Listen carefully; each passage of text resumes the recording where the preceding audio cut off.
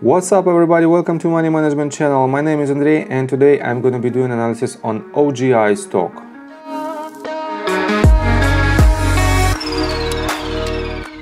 First of all, brief summary about this company. OrganiGram Holdings engages in the production and sale of medical marijuana. It focuses on producing cannabis for patients and adult recreational consumers. The firm's brands include Adult Recreational and Medical. And here is their two brands, Adult Recreational and Medical. And under Recreational they have three sub-brands. And we are on their website, as you can see. It is very detailed. You can see their management team, their board of directors, all the investors' information, etc. etc. Here is the institutional owners of OrganiGram Holdings, and as you can see here, the latest information dated of February the 12th, and as you can see, many investors are buying. So you can see Vanguard Group just bought 44%. They add 44% to their stake, and you can see all over the 12th of February, you can see all the green lines. This means that these investors are buying this stock.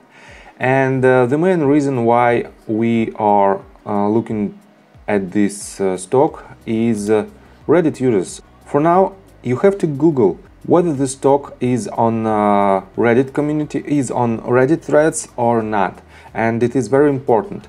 As you can see, it is a OGI search results, and there are so many results, but they are not so popular.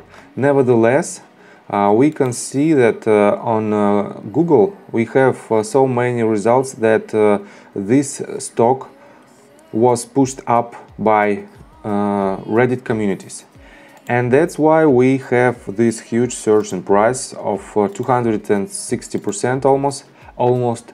And here is a 40-minute chart. But before we dive deep into the technical analysis, please subscribe to my channel and hit the like button. In this case, you won't miss my next video. So we are on 40-minute chart, and let me give you a brief summary with this movement. So we have clear waves, and a little bit later I will show you my Elliott wave breakdown. But for now I'm interested in this formation. It is a bearish divergence. As you can see, we have lower high on RSI with the higher high on the price movement, and it is a clear bearish divergence. On the 45 minutes time frame we have the same picture, exactly the same.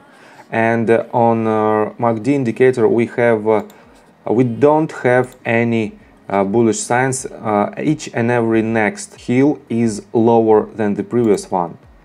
As you can see, we have declining momentum, and it is also indicates that this asset is losing momentum, and eventually it will go down. So for now, 1 hour chart, we have the same, absolutely the same situation. And let me show you one more thing, one more technical thing, if you want to be a successful trader.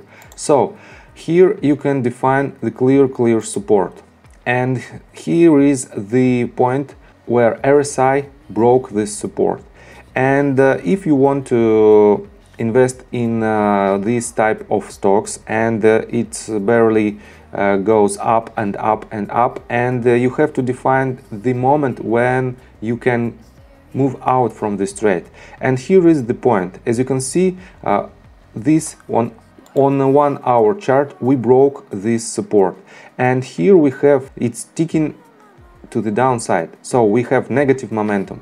And this is the point when you can go out from this trade. It's not the best, it is not the top, because of the lagging of these two indicators. They all a little bit outdated depending on their time frames. But nevertheless, here is the point where you can go out from this trade and take your loss, maybe if you enter here, or take your profit if you enter somewhere here. And Here is 2-hour chart. We have the same situation with bearish divergence, and on 3-hour chart we don't have any divergence, but we have almost triple top. It is the situation when the next possible movement is to go down. Well, for now, let me show you one more thing. Let me clean a little bit this chart. I don't need this one and this one. Here is my Elliott wave breakdown. So it's better to see on 1-hour chart. Here is my breakdown. This is the middle wave, and I define it as a third wave on the main movement. And here is greater scale. So this is the third wave, and it is in the middle. So this is the first one, third, fourth retracement, and fifth one. And we have a little bit higher situation here. Is it the next bigger scale? No. In my opinion, we have the retracement, and this is how it's happened. Usually, point B is lower than point 0 to our retracement, but it happens when we have some hype around this asset or some huge interest to this stock. And we have 3 waves in A wave, 3 waves in a B wave, and 5 waves in a C wave. So, in my opinion, this is the end of this retracement from this point. And as long as I define it, let me show you this Fibonacci tool.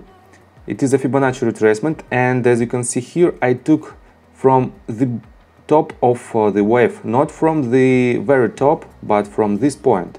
And here is the beginning of this movement. As you can see, we are here. I can even make it here. So, and we've almost hit 0.786 region, and now we're bounced back and hovering right around 0.65. Here is the 12th of February, and as you can see, they are buying now. All institutionals are buying. What should we do for now? It is very simple. It is very simple, but it's very risky. As always with the stocks on Reddit threads, you have to stick 3 rules. Do not put the money that you are not willing to lose. It's obvious. The second one, do not go all in. Always laddering down your buys. Always. And the third one, do not put stop loss close to your entry price. It is all because the volatility. If the stock goes down heavily and then bounce back to the upside, if it hits your stop loss, then you will be kicked off from the trade, and you want to be profitable, but you cannot. You just take your losses. And here is my setup. I think if you want to try to catch some bottom of this stock, you can ladder your buys down from the opening hours, and your possible stop loss will be somewhere here. So if we break this level, I will mark it as a red line. If we break this level, it is very likely that we will go down even further, and next support will be at 2.46 region. So it is just my opinion, and it is very risky as usual. And here is your percentage of potential stop loss. You can lose almost 20%, and let me define possible targets. I take a Fibonacci retracement tool and pull it from the very top, because we have the C wave. It's labeled from the top, and here is the levels. It is the most obvious level that we will hit it, 0.236, and we've already hit it, as you can see, and it might be some concerns that we can go down, but in my opinion we can hit even 0.382 region, so around $5 mark, and here we have another support slash resistance. We have 2 points here and here. We bounce back from it, and next point maybe 0.5, but I don't think we will go so high. That's why it is your trade. Just ladder your buys down until the around $3 mark. If we go down, just take your stop loss, and if you go up, you will have somewhere around, wait a second, you will have somewhere around maybe 30 or 40%. With that being said, please subscribe to my channel and hit the like button. In this case, you won't miss my next video. See you guys and girls, bye!